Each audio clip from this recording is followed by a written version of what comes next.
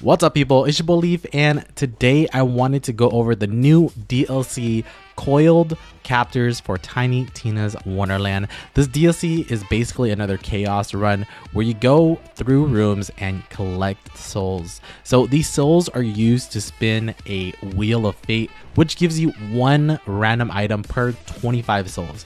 I just wanted to go over how to beat the dungeon, the souls you collect, and if it's a viable way to collect loot. So to be honest, the dungeon runs were pretty easy and seemed more tedious than fun. I am playing on balance. I have not reached chaos level 20 and my build is not optimized. But the reason why I say the runs seem more tedious than fun was because you have to shoot some pillars 3 times and then have them rotate into the correct order. When shooting the pillars, it takes a while for them to rotate into the correct order. So sometimes you're just standing there waiting, or you just start running in between different pillars just to kind of get it done faster. There are 2 side missions that you can accomplish for each room if you want extra loot. One mission, you have to find 2 loot chests, and the second mission, you have to shoot X amount of explosive barrels.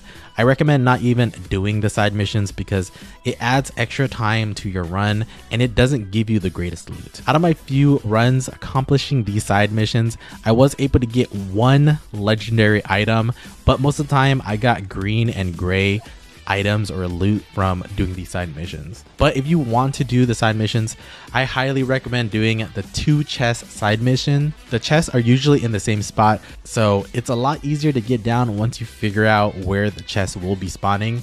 You can figure out what side missions you will have before entering the mirror. If you don't like the side missions, I recommend you do the run without doing any of the side missions and hope that it changes next round, or exit to the main menu and load back in.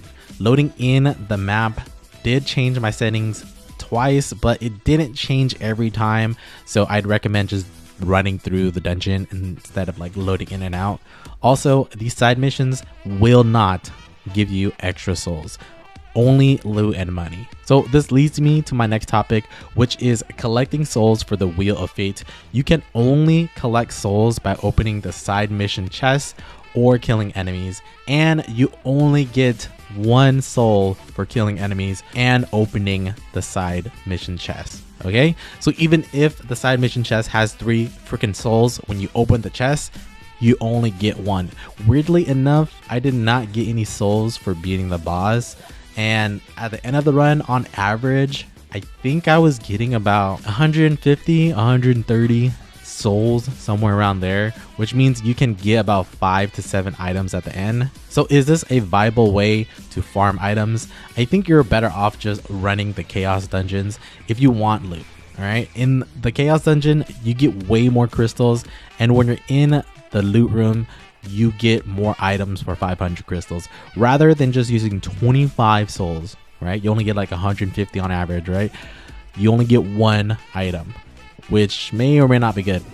Not only that, but in the chaos dungeon you get to choose what type of item you want compared to the Wheel of Fate. But I recommend running Coiled Captors if you want specific loot or just want to experience the dungeon.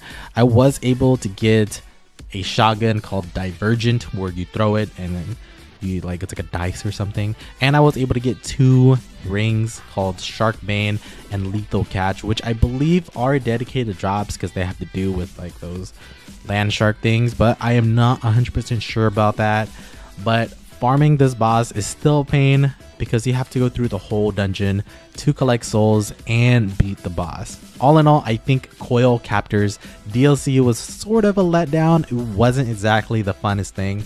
Supposedly the boss has 4 different forms, so each week he will change forms and become more difficult. So hopefully that will spice it up a little bit. Maybe they will increase the amount of souls you get to collect as well. I feel like you should get at least 25 souls for killing the boss, and the amount of souls you see when you open those freaking soul chests. Okay, but give it a try. Let me know what you guys think. Like the video if you guys enjoyed it or learned something. Subscribe if you guys want more Wonderlands gameplay, and comment down your options if you're gonna get the DLC or the season pass or whatever. But I'll see you guys next time.